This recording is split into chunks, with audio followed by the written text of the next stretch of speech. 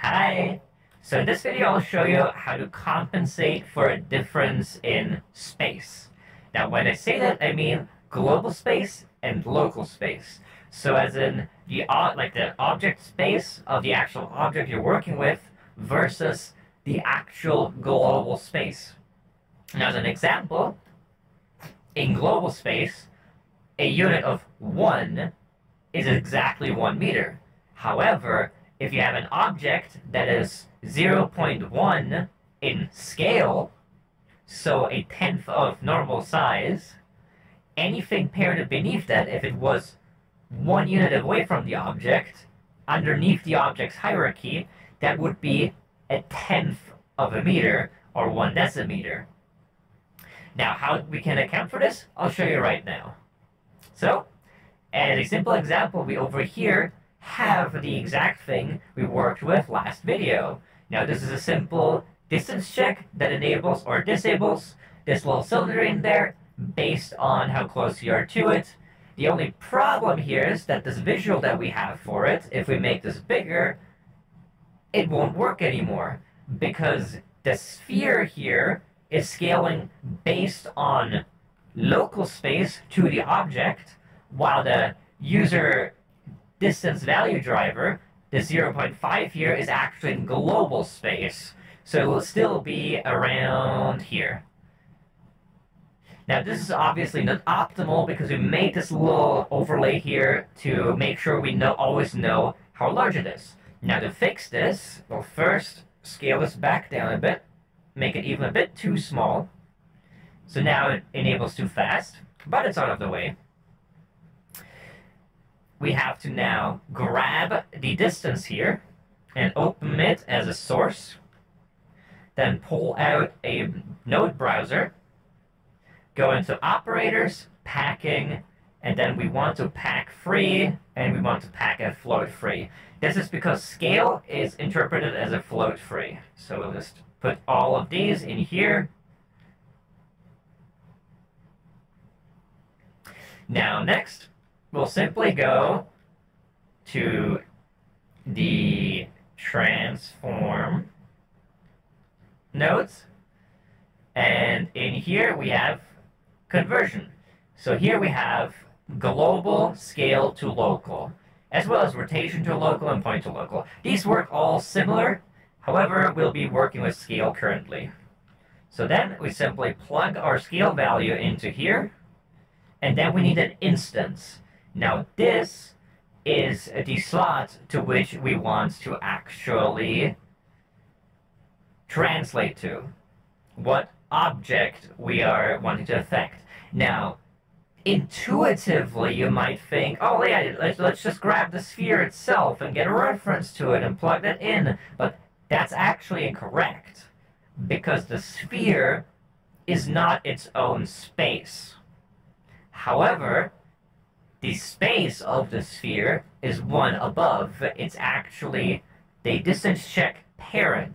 So now we have two options. Either we get a get parent node and plug it directly into the sphere. That's useful for when you have stuff that you can deparent and parent to other things, or if you know that your thing will never actually change parent, you can also hard reference the parent by just grabbing the parent instead and getting a reference to the parent. So now we have exactly what this distance here means in local space, which is 0.75. Now next, we could simply go to the sphere here, go to the radius of the sphere, pull this out as a drive. Oh, now it's at 0, and then plug this in. And you might notice that doesn't work. But the reason why that doesn't work is because we need to convert this back to a radius value, which we can do by going back to operators, then back up there to packing, and then we need unpack free, and we want a float free unpack. So now we simply grab this value, put it into here, and let's just grab the Y value. And now, as you can see, once more, does this actually control when we can see it? Now, if we scale this up now, you'll see that the sphere actually never changes size. It moves because the center is moving as we're scaling the object, but the actual sphere is staying exactly the same size globally. Now, currently, we're driving this. So every single time we're changing this and translating it, this has to constantly be updating. However, maybe our object doesn't move dynamically, and we don't have to update it that often. What we can do in that case is we can actually go back and go to interaction. There it is. Go to grabbable, and then here we have onGrabbable released and onGrabbable grabbed. We'll get onGrabbable released. So then we're gonna need a reference to the grabbable, which for which we just go to the parent and grab this reference here. Do a drive and then get rid of it. Oh. Interesting. Why is this not hooking up right now? Oh, we forgot to hook it up. That's why. There we go. And then get rid of it, because we no longer need this since we have it in here now. Next, since we're doing it this way now, we can actually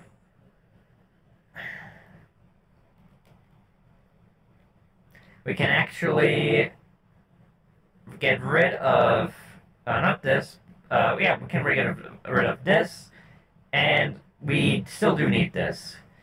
Because what we need now is we need actions, and we need a write, and we'll get a value write of type float.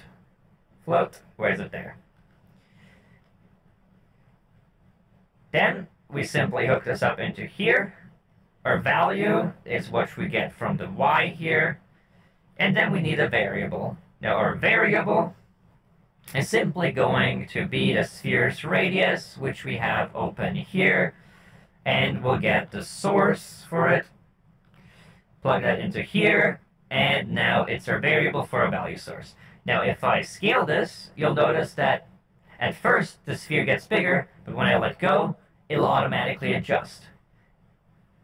Now this is actually very nice, because this means instead of constantly updating this value, we only update this value when we actually have to. Now depending on what you're working on, this might be ideal, this might not be ideal. So keep in mind that while you may want to limit how often you update something, you have to look at what you're actually doing and then decide what is the actual best use case for yourself. Because one difference here is also we're now writing this value here. So instead of scaling this just inherently locally for everyone calculating, this now has to be written by a user and then synchronized over the network. So if we were to do this a lot, this would constantly cause network updates to happen. Unlike the drive, which actually just did this entirely locally without ever having to network, because the new scaling already gave it its value. But yeah, I hope this helps you in sizing things correctly. If you enjoyed this video, leave a like, leave any suggestions below in the comments, and I'll see you in the next one. Bye!